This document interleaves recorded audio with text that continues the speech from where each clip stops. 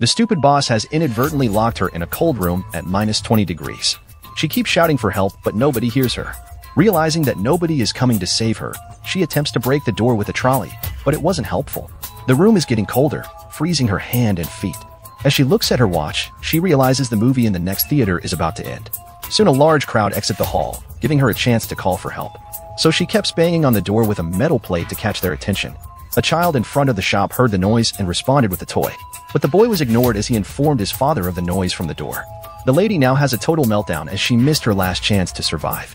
Soon the freezing temperature left her with a purple lips and a bleeding nose.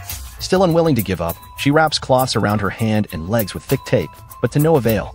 So she tries to tackle the problem at the source by covering the fans with a cardboard.